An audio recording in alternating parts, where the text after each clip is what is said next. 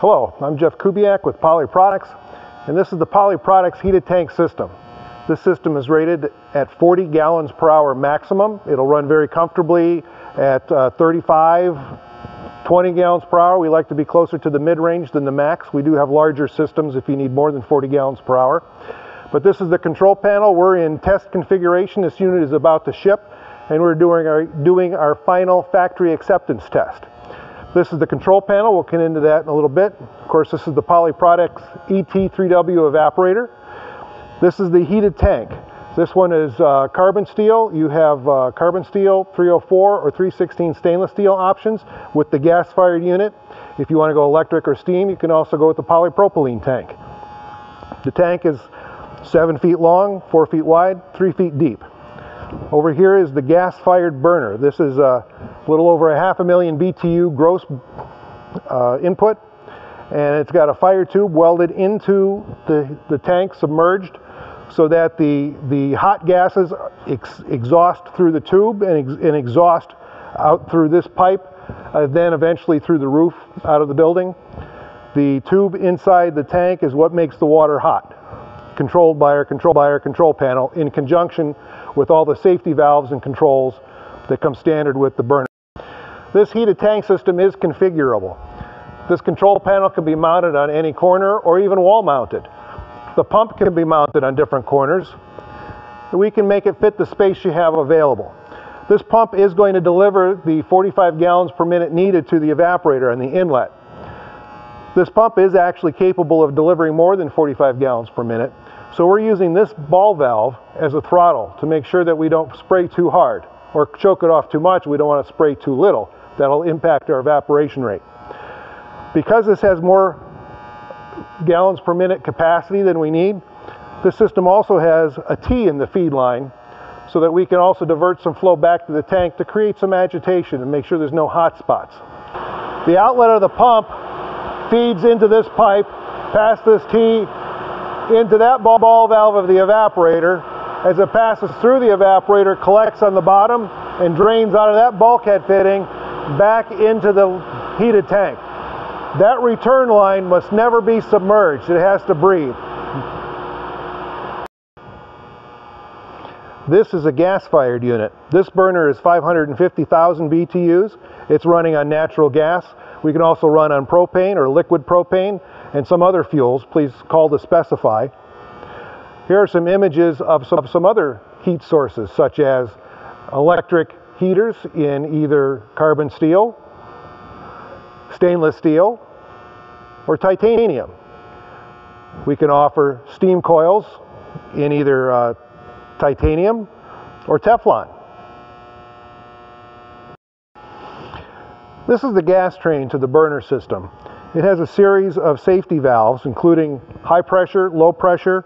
It has a pressure regulator, all of which is controlled and monitored by the fire eye. The fire eye is the brain of the burner. The fire eye is what talks to our control panel and gives us reports and takes commands.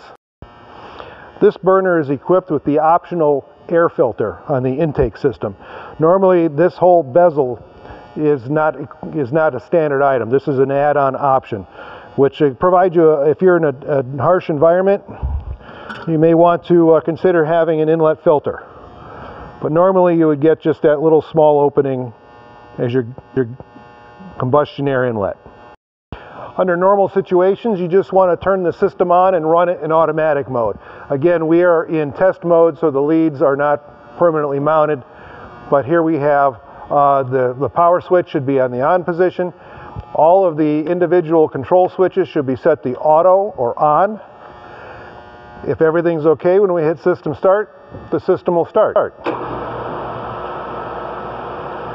The burner is not active yet.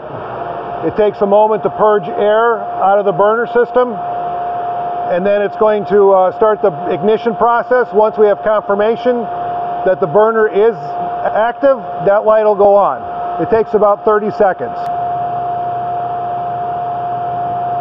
Burner is now active. The three main components on this system is the blower for the evaporator, the feed pump for the evaporator, labeled here sump pump, and then the heater. Under normal operation, we would set each of these to auto and on and hit cycle start. But if you're testing, you can leave everything else to off and maybe just test the blower and put it to hand and let the blower run. You can also do the same with the sump pump. But note, if you turn the blower off, the pump also goes off. The pump is interlocked with the blower because we need the cooling effect of the blower to cool the solution down when it enters this evaporator. The temperature could be so high in the solution that it could do damage to the plastic of the evaporator if the blower is not on. So we don't let you turn the pump on without the blower being on. This is the temperature controller. Right now, the green numbers are indicating we are set to 160 degrees. The system hasn't been heated up right now, so we're at 66.7 degrees Fahrenheit. 160 degrees is the maximum we could set the temperature. We can't go up any higher, but we can go lower. If you want to evaporate at a lower temperature, simply hit the down arrow button. Let's say we want to set it to 150. It's still flickering, and then we hit the set. It may still look like it's flickering on the video, but those are two solid illuminated lights. When you hit the set button, it locks it in. If you want to experiment, or you want to look at the over temperature set point, for example, we don't want to go over 160 degrees ever. Right now there's a 5-degree trail. The alarm will follow the set point by 5 degrees. And we can see that by hitting the circle button and getting into the menu. These are all explained in the manual. But we want to go to alarm high temperature. Right now it's actually set to 2.9 degrees above the set point. So when it passes that threshold, or when it gets to 3 degrees Fahrenheit beyond the set point, the high temperature alarm will sound. And we can see this, we can lock it in if we change it. We can make it whatever we want again. I'm going to go back to 2.9 and then hit set, and it locks it in. Hitting set again goes back to the normal display. So now I'm going to set it down to 63 degrees, and the alarm will sound. Just going to take a moment. Or 61.7, you'll see what happens. Hit set, lock it in. We're more than 3 degrees over temp. We sound an alarm. Beacon light is flashing. The operator can come over and see what's going on. If he wants to silence the alarm while he thinks about it, he hits the button labeled alarm silence. Now we can evaluate and say, oh, I'm over temperature. Whatever reason caused that, maybe somebody hit the buttons just like I did. So we're going to put that back up to something above our actual temperature.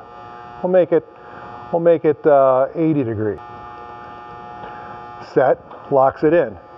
Now we still have to acknowledge that we knew it was over temperature by hitting over temperature reset. That light goes off.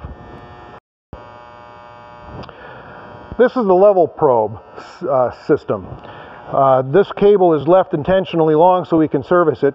These are just test leads so we can power it up before it leaves the system, part of our factory acceptance test. So this is not the normal.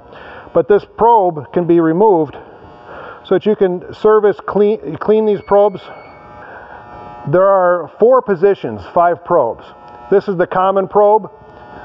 It must always be in the solution for these others to work. When this probe is exposed, that means the level is lower than this probe. This is the low level alarm. This probe is a common probe. It's used to turn the pump on, the refill pump on. So when this probe is exposed, the pump comes on.